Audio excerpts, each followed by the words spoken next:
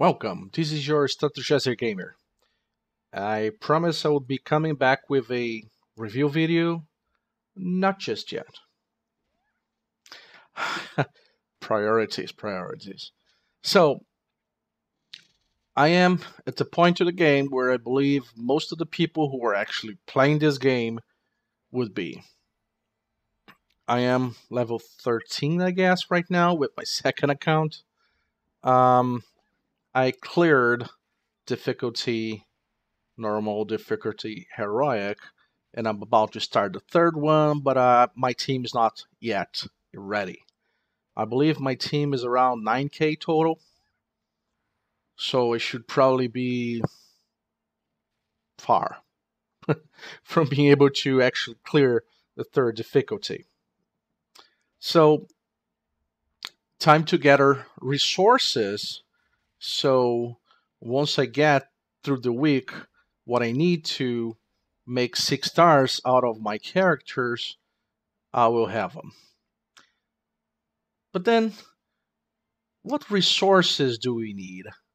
And how do we collect those resources? I've been getting a little bit from my own experience and from videos I've been watching over the internet. We've had an okay number of videos launched during this weekend, and between those things, I was able to come up with what I believe is a very good strategy. So you see here, I have two of my main characters and two fathers, food characters. So, um, having food characters, and again, depending on what you have and your friends, you could even have more than just two, but this is what works best for me. Um, what you can do is you go to a location that will allow for you to farm the fruits you need to evolve your 5 stars to 6 stars. Also, aside from the fruits, you go to a location which will allow you to get mobs, fodder, food, characters, monsters. So you either have the fruits that you need or the monsters. Once you get those monsters, instead of feeding them for XP or instead of selling them right away, you level them to. I've had 11, 13, 14, so it's something. It's not yet perfect, so I don't know where's the sweet spot. But let's just say 13. It's not a big deal. You can do that in just a few runs. All right. So now I have a place that generates this food. I have the food playing with me, and of course, again, I need a good friend. Right now, it's not a difficult thing. Could be easier, faster, or better. I'm also making a little bit of money. And then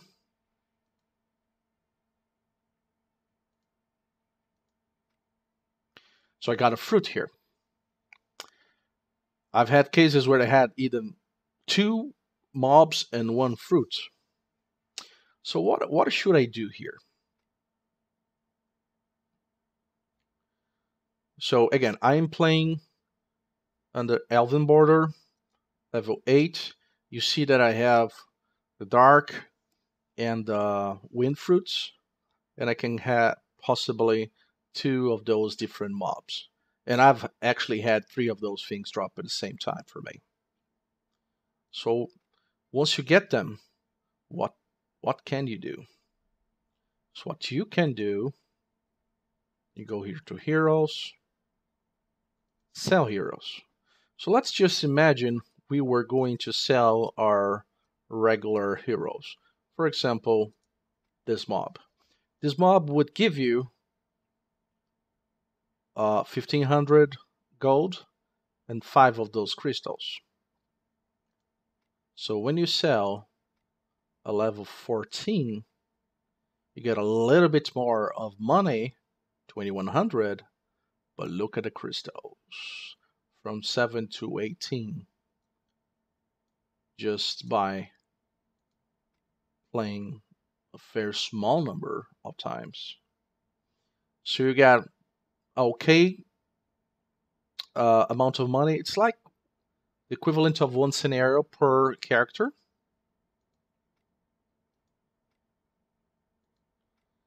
And you can do that super fast. I've been doing that for less than an hour. And I've sold 4 mobs already, and I have gotten another 5 or 4. I don't know. So, and again, I'm farming the fruits that I need. And again, I'm giving my main characters XP, the XP that I need. So what can you do once you get more of those crystals? So if you go to the shop and crystals, you see that you can collect 3 to 5 star heroes and even 4 to 5 star heroes, plus the souls that you may need or the gear that you need to improve your equipment. There's a lot you can do with crystals, as a matter of fact. I need a DPS. I have stated that before and didn't change that. I tried an offline. No, that was with my sons. But anyway, my summons haven't been too kind to me, at least not for the DPS guys. But I do plan to keep playing, and then I have lots of energy here. I'm okay gold wise, but I'm far from being able to summon again. So that's my next hope. So, doing a recap, by going into an adventure, picking a scenario that will provide you. So you'd say, well, I don't have green characters or dark characters. Okay, you can go somewhere else. Just, it's very nice. I don't even have a dark character, although I don't think it's a bad thing just to get some of those once I get one. But I do need this for my green character, my wind character. But what I like it very much, the fact that I have 2 of those.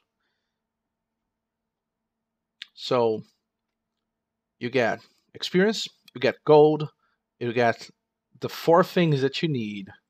And once you get inside of the battle,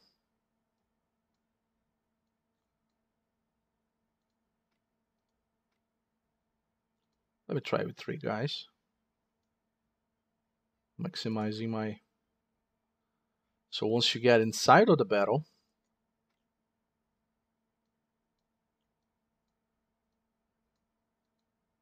thank you very much, Ben Parion, for providing me with your hero as a friend. And you see he's only level 35. If he were 40, chances would be that I could be able to do that much faster than I'm about to do, as you guys are going to be able to see. So of course, the 3 guys that I'm taking in just for the journey, they're not going to be doing anything significant. It's going to actually take time. But if you had someone who would be able to do more damage than my friend here is doing right now, we would be killing this really fast. And then, so that's the why. That's why you need a level 40 DPS with very fast, high rates. But again, once we get him to work, we could do that in 30 seconds or less. I've seen this done over the internet by another person in very few seconds.